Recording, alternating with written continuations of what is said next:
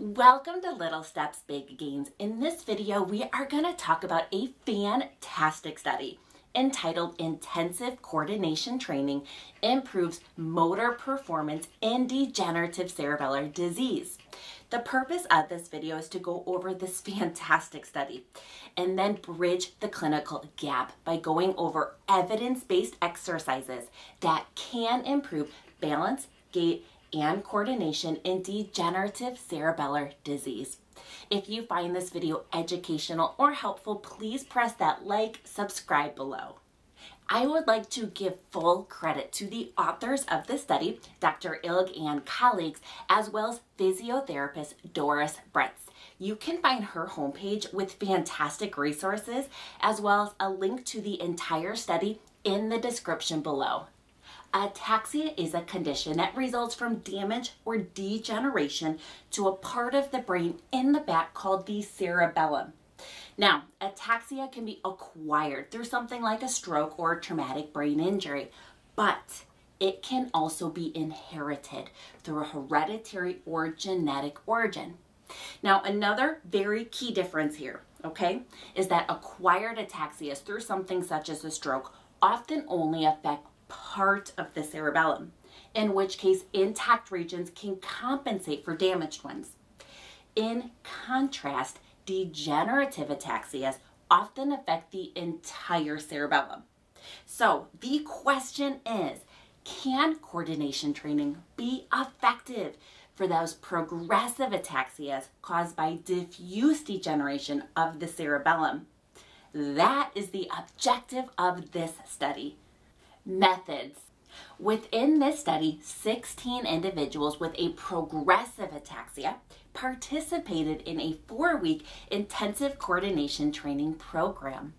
To monitor changes, individuals were assessed 8 weeks before the program, right before the program, right after the program, 8 weeks after that, and then were reassessed in a 1-year follow-up study. Specific assessments included the Clinical Ataxia Rating Scale, individual goal attainment scores, and quantitative movement analysis. Results. According to the study, significant improvements in motor performance and a reduction of ataxia symptoms were observed in those clinical scores after the program and in those follow-up reassessments. Specific improvements were seen in gait-like velocity, lateral sway, intra-limb coordination, and the regulation of static and dynamic balance. And another very exciting finding was that when reassessed in that 1-year follow-up study, improvements were sustainable. When compared to their initial scores, individuals still scored higher in balance, stability, and postural control. Now, the individuals that did the exercises more often did have better results, but this shows the strong potential behind these exercises. Of note, individuals with a predominant cerebellar ataxia did reveal more distinct improvements than those with an afferent ataxia, such as Friedreich's ataxia. Conclusions.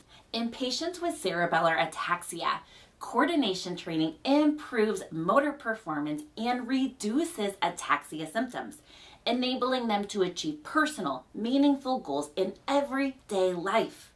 Training effects were more distinct for patients whose afferent pathways were not affected. For both groups, continuous training seems crucial for stabilizing improvements and should become standard of care. So what was this intensive coordination training program? To answer that question, I contacted the authors of this study and the physiotherapist Doris Brötz. She then provided evidence-based exercises that can improve balance, stability, and postural control. We are going to go over some of those exercises here in this video. Now, in order to achieve motor learning, repetition is essential. Doing 10 of each exercise is desirable. However, because the purpose of this video is education, I have created a 30-day program for application. This free 30-day program focuses on utilizing the exercises from this particular study, but then I personally modified the dosages to create 30 days to add that diversity. You can find that 30-day coordinative training challenge in the description below, along with a list of these exercises for repetition. Exercises fell into the following categories: static balance, such as standing on one leg; dynamic balance, such as stepping; whole body movements to train intra-limb coordination; and then steps to prevent falling and falling strategies. Category 1, static balance, standing on one leg.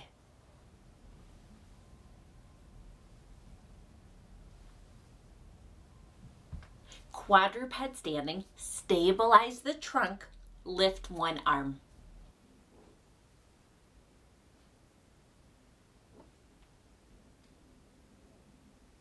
Quadruped standing, stabilize the trunk, lift one leg.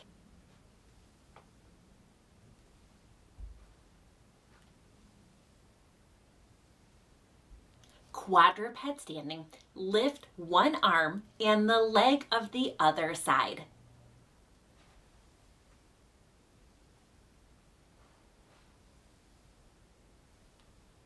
Category number 2, dynamic balance. Kneeling, put one foot in front and back alternatingly.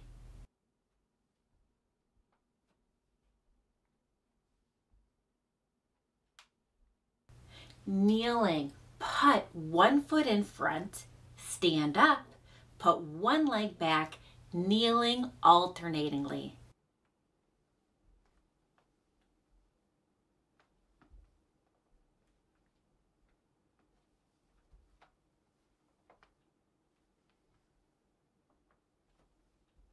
Standing, swing arms, seesaw knees.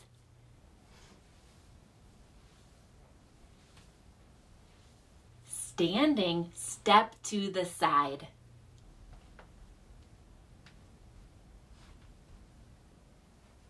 Standing, step in front.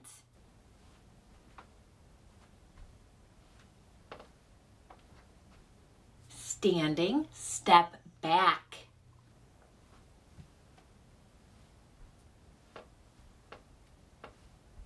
Standing, crossover step.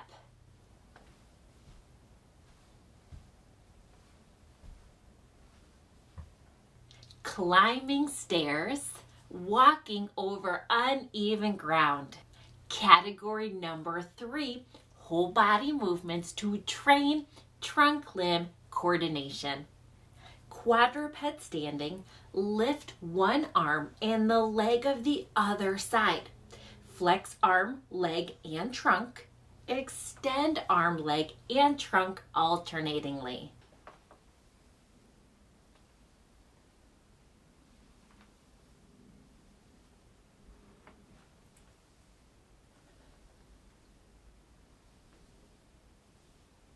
Morning prayer. Kneeling, bend legs, arms, and trunk.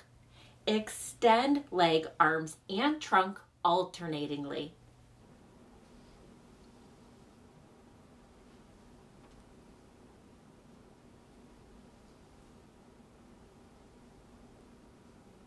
Kneeling, sit beside the heel of the right side. Kneeling, sit beside the heel of the left side alternatingly.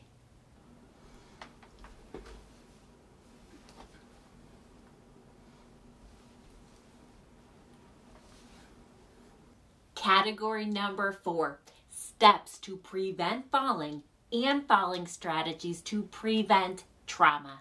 Standing, step to the side, step to the front, step back, crossover step in a dynamic alteration.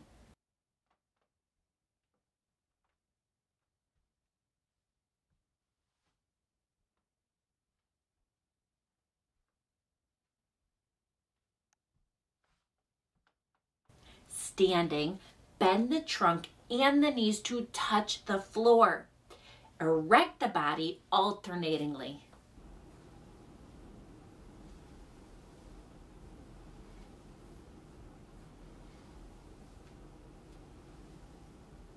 Standing, bend the trunk and the knees touch the floor and go down into quadruped standing.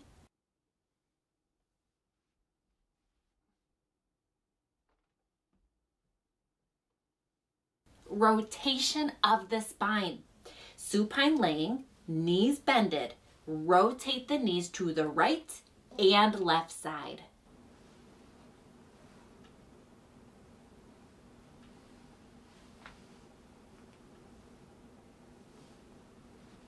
Rotation of the spine, knees lifted.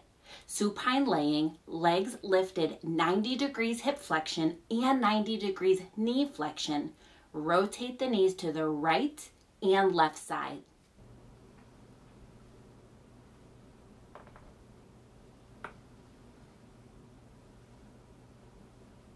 Flexion of the shoulder. Supine laying, lift the arm in the direction of the head.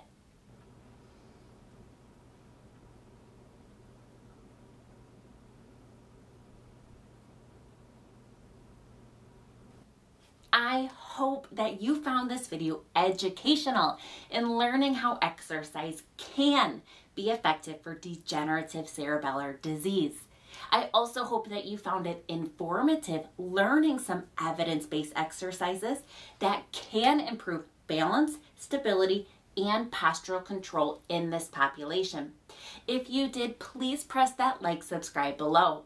Also, once again, check out the resources from physiotherapist Doris Brötz in the description below. And also check out my channel for free educational videos and free home exercise programs, because little steps together, we can make some big gains.